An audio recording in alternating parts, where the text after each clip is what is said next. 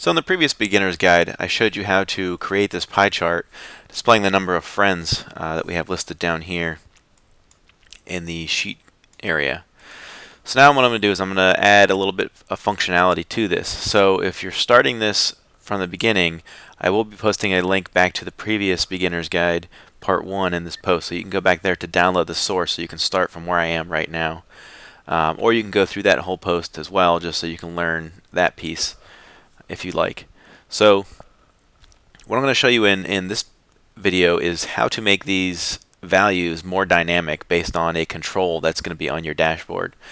So you notice that over here in my components pane, I can select from a bunch of different components. So the first one I'm going to pick is this dial, and I'm going to drag it over, and I'm going to give it a title. So this dial is going to be for the number of friends that John has. I'm going to map it to John's name, so that way we know it corresponds to John. And you can resize this if you want, make it a little smaller so it's a little bit nicer on the page. And then this data field, I'm going to map this to John's number of friends. And notice it's going to jump to 50 because I have down here that John has 50 friends. Now I'm going to go ahead and preview this, and this is actually going to work. I mean, that's pretty much it for this gauge control, or sorry, the dial. I'm going to hit preview.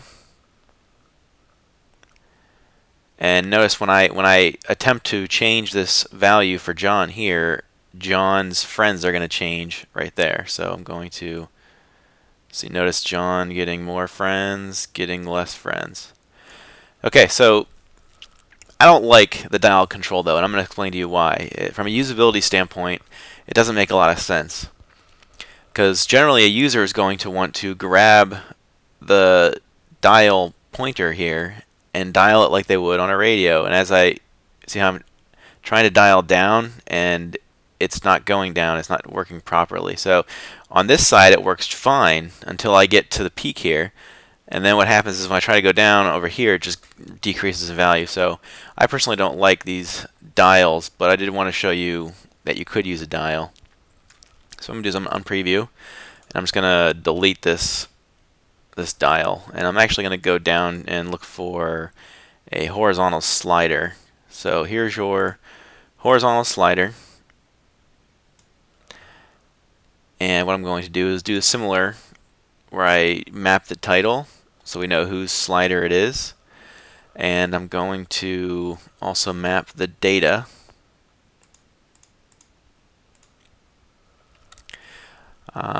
Now you can set the scale here, so what's the min and max. So if I set the maximum at 100, then John can't have any more friends than 100. We're basically saying he's never going to make any more friends than 100.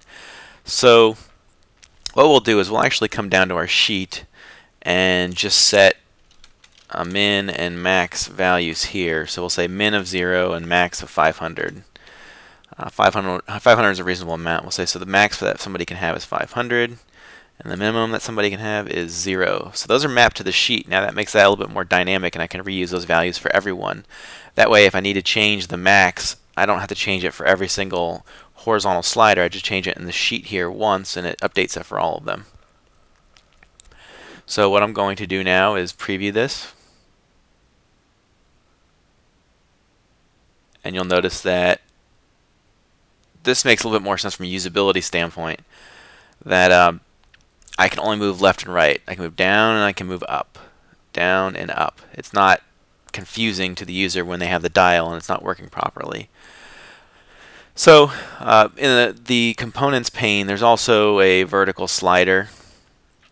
So if you choose, you can actually do vertical sliders, and they work exactly the same. It's just that they're vertical. So I'll do a vertical slider for Steve. Let me move this a little bit, and you can adjust the sizes if you like. You can make them wider.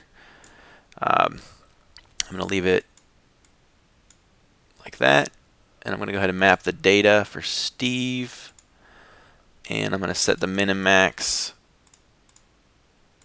as well, because we don't want him having more friends, or having the possibility of having more friends.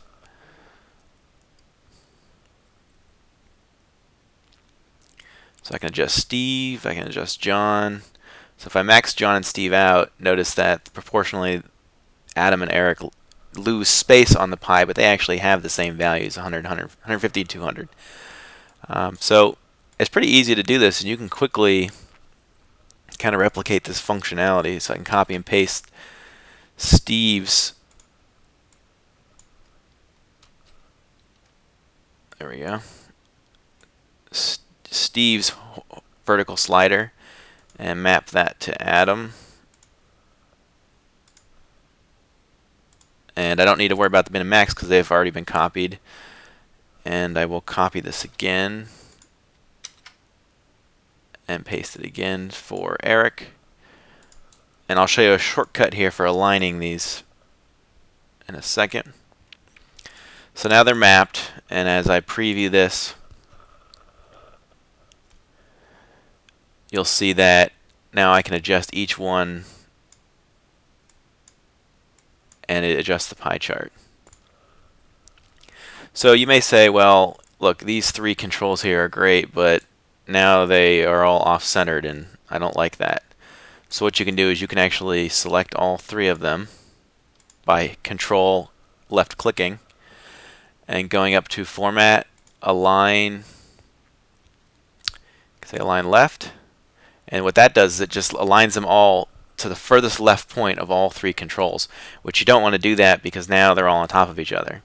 So let me separate these again, and I'll select Steve first because I'll use that as the reference point.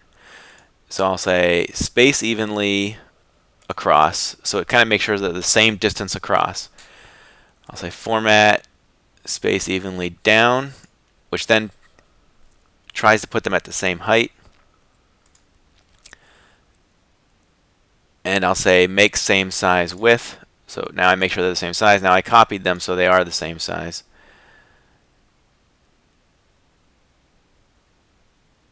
And I'll align to the top. So now that they all align to the top. So they're all the same size, they're all the same width, they're all the same distance from each other, and now they're all starting points at the top are the same. So when I preview this, notice now that they look a little bit nicer, that they're spaced evenly and they're the same size. So that's it for this example. This example's purpose was just to show you how to do more inputs now into your spreadsheet to make your dashboard more interactive. So as I said, in part 1 of the beginner's guide, we just showed you how to create the pie chart. Now in part 2 here, what we've done is we've showed you how to interact with your spreadsheet values that affect your pie chart.